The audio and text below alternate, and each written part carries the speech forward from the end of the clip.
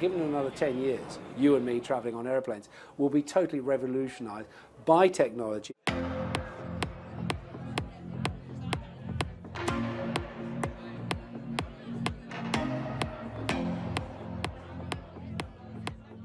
Hello and welcome to this edition of The Agenda. In this episode, we're joined by Sir Tim Clark, President of Emirates Airline. Sir Tim, pleasure to meet you today. Thank you for having us.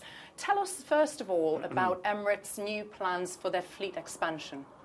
Well, we've just ordered another 90 777s of the 9 and the 8 variants.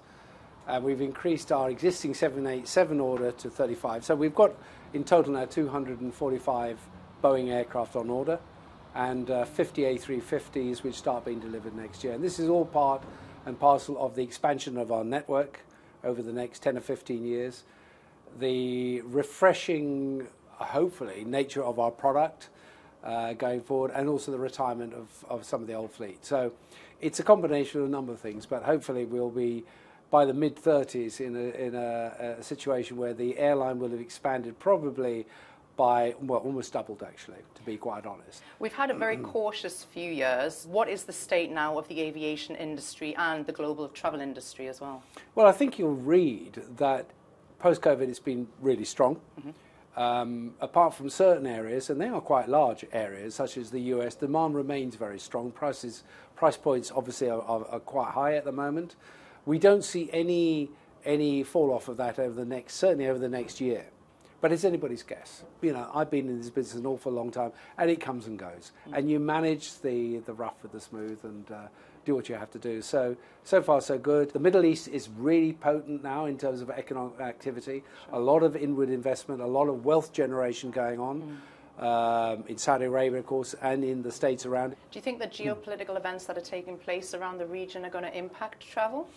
Look, again, when I look back in the 38 years that Emirates has been flying, we started in the middle of the Iraq-Iran war. We've seen two other great wars on our doorstep. So but we've nevertheless, the model has been scaled, operationalised, irrespective of what has gone on. Now, what's going on at the moment is grim. Yeah. I'll be the first to admit that, and of course everybody else no doubt would agree.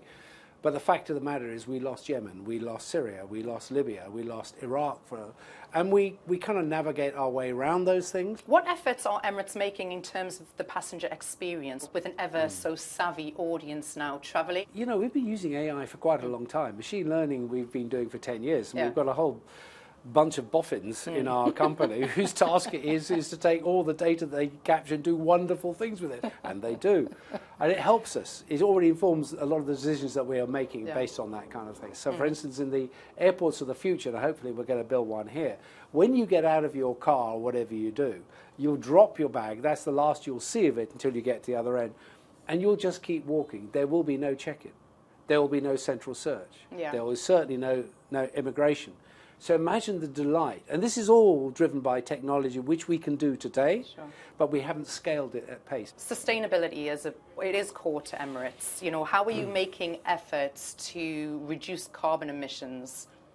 We're doing it in a number of ways, actually. You know, decarbonising air travel is always going to be a big ask. It's going to be very difficult to do. But in the areas around what we do, it's not to say we don't buy fuel-efficient aircraft. We've just bought a load. We've got fuel-efficient aircraft coming in.